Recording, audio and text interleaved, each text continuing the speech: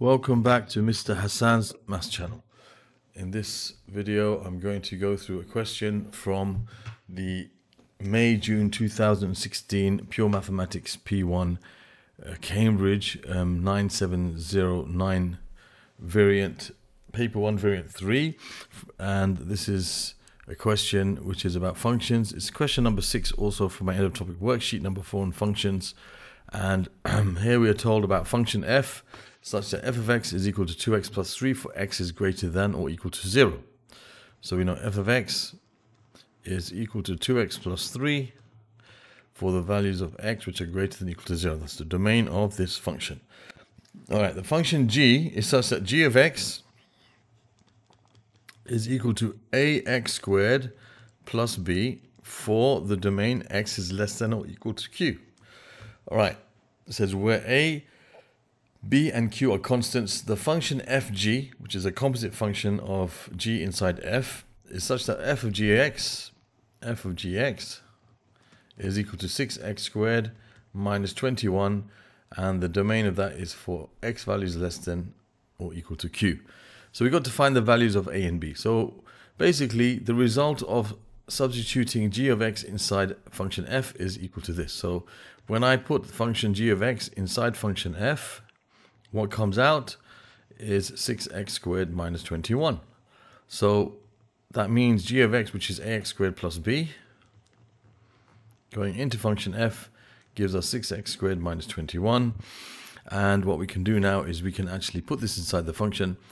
Basically, we got to replace the x with ax squared plus b in this function. So I'll just do that now. So I'll have 2 times, instead of x, I'm going to put ax squared plus b. Then I'll have plus 3 equals 6x squared minus 21. So I can now simplify this a little bit by expanding this bracket. So 2ax squared plus 2b plus 3 equals 6x squared minus 21. So what we can do here, in order for us to find a and b, is simply just compare the coefficients of x squared. So if we think about the x squared coefficients, if you look at the x squared coefficients, on this side you have 2ax squared, on this side you have 6x squared. That means because these are the same, that means 2a must be equal to 6. Okay, if 2a is equal to 6, that means a must be equal to 3. So we found the value of a. And if we compare the constants, 2b plus 3 is a constant on this side. So we're going to compare the constants on both sides of the equation. So we can say this is an identity really. So 2b plus 3 is equal to negative 21. So we can say 2b is equal to negative 24 if you subtract 3 from both sides. So b is equal to negative 12 when you divide both sides by 2. So now we know a is 3 and b is negative 12. So that's the answer to part 1 of this question. Okay, so there's part 1. Then it says find the greatest possible value of q. So let's see what we have here. We have f of x is equal to, we know that's equal to 2x plus 3. And x is greater than or equal to 0. We know that g of x, now we know the values of a and b and g now. So g of x is going to be ax squared plus b. So ax squared plus b means 3x squared minus 12 for x is less than or equal to q, and they've told us that f g of x is such that is equal to 6x squared minus 21 such that x is less than or equal to q. Alright, so we got to find the greatest possible value of q. Right, now for the composite function f of gx to exist, what we must have is we must have that the output of g, the output of the inner function, must be fully contained within the input of the outer function. Because when you have a composite function, the x, whatever's in here goes into the function g. So that must go into the function g. And whatever comes out of function g must go into function f. Okay, now what goes into function f must fit inside function f. So whatever comes out of g of x, it must be such that it's greater than or equal to 0 for it to go into f of x. All right, if it's greater than or equal to 0, then it will go into f of x. Okay, so the output of g of x must be greater than or equal to 0. Otherwise, it won't be able to go into the function f, because the function f can only take anything which is greater than or equal to 0. So we've got to find the values of x such that 3x squared minus 12 must be greater than or equal to 0. Okay, if there's any values, okay, for which this will give you any, if there's any negative values for this, okay, then basically we cannot accept them inside this function. All right, so the greatest value of q should be the value of q such that no negative values can go inside this function.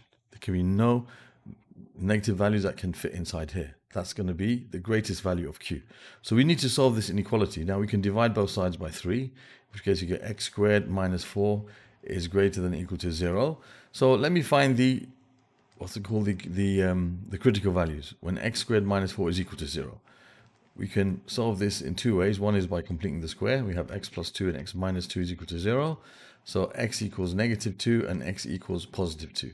So if we were to draw a little sketch of this quadratic inequality and find the values of x for which this inequality is true, we can see that this is a smiley face. Okay, it's going to go through minus 2 and plus 2. It's going to be like this. Okay, so we can see that it's equal 0 at minus 2 and plus 2. And it's greater than 0 when x is less than negative 2. In this region here. When x is less than negative 2 and when x is greater than 2. Okay, those are the values of x for which it will be when x is less than or equal to negative 2 and x is greater than or equal to 2. That's when it's going to be 0 or positive. It has to be greater than or equal to 0. So the largest value that this can be is going to be negative 2. All right, because if it goes bigger than negative 2, you're going to have some negative values. Okay, so the domain for this, for which all of the values, all of the outputs of this will be positive, are when x is less than or equal to negative 2. So when x is less than or equal to negative 2, then this fits completely inside, this will be able to go inside that function. Okay, because the output of g of x has to be positive to go into function f, and when x values are greater than negative 2, then it will be able to go inside that function. Okay, if you have any values of x which are like greater than negative 2, this will be negative, and any negative values are not in the domain of function f. The whole of the output of function g must fit into the input of function f. So when x is less than negative 2, the output of function g will satisfy this. Okay, the output of function g will be greater than or equal to 0 when x is less than negative 2. Okay, if x goes higher than that, as I just mentioned, if x goes negative 1 and whatever, in those areas here, these areas, the output of function g will be a negative output which doesn't fit in function f. So therefore, for this to be true, okay, then we know that, that q must be equal to negative 2. So q is equal to negative 2 is our answer for this part of the question. Okay, so I hope that was clear. All right, so it's, that's one of those type of questions where some students have issues with, but it's really not that difficult. For a composite function to exist, okay, in this case we know that it does exist because they told us it exists. That means that the inner function must fit completely within the outer function. If the outer function can only take positive values, then what can the inner function cannot put anything into it which will give an output which doesn't fit into this input. Right, so the input for function g must be such that it fits, the output of g fits into f, and so that's what that we have to put here for q. Q is, x must be less than or equal to negative 2. That means q is equal to negative 2. All right, so that I think completes this whole question. No, it doesn't actually. There's another part to this question. There's part 3. It says, now it is given that q equals negative 3. Find the range of f g of x. And then it says, find an expression for the inverse of f g of x. This is from some other question. Let me just get rid of that. Find expression for the inverse of f g of x. Say, okay, so let's do part 3 now. It says it's now given that q is equal to -3. All right, so they've now given us the scenario where q is equal to -3. We know that qb equals -2 is the maximum value that q can be for this to have a composite function. This is fine for it to have a composite function. This will give us a positive output for g, which will fit into f. So now we want to find the range of f of g of x. Okay, so let's do a little sketch. It's always good to do a little sketch of these things. So if we sketch this function here, 6x squared minus 21, we know that that's going to basically cross at -21 at the x-axis. And when x is -3, let's see what y is. When x equals -3, you're going to have f of g of -3 gives us 6 times -3 squared minus 21, which is 6 times 9, which is 54 minus 21, which is going to be 33. So this, when x is -3 over here, this is going to be like this part of the quadratic, which is going to go like this. Okay, it's going to, let me make it a bit neater.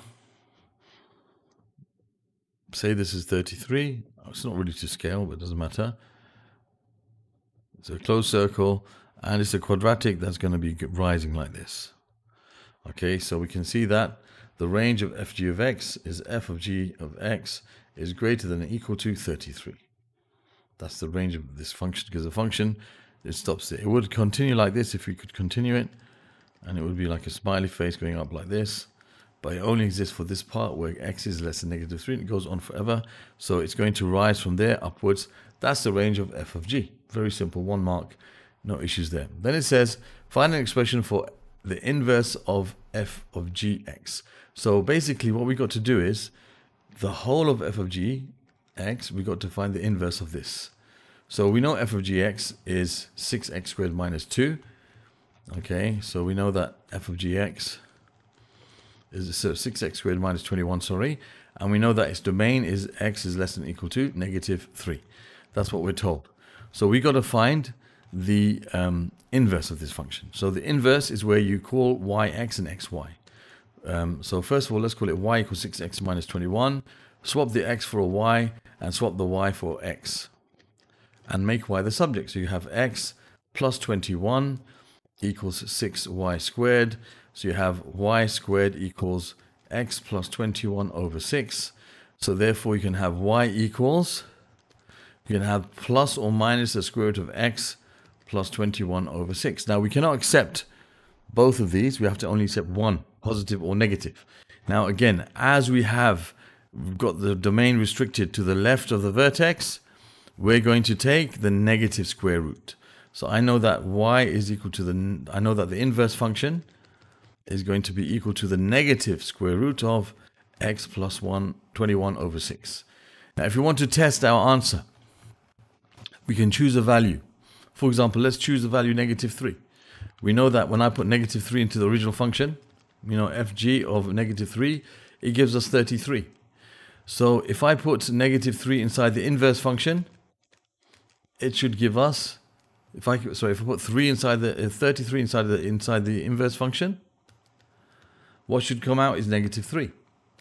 So we can see which one of these will work. All right. So when we put 3, when I put 3 inside this, let's say we took the positive square root, we'll have 33 plus 21 over 6. That's going to give us 54 over 6, okay, which gives us 9. The square root of 9 is +3, which is not what we want. But if we take the negative square root of it, it's going to give us, you know, the same thing. It will be the negative square root of 9, which is -3. So we know it's a negative square root that we need. Okay, we could have, as I mentioned many times before, when you have restricted the domain for a quadratic to the left of the vertex, you choose a positive square root for the inverse.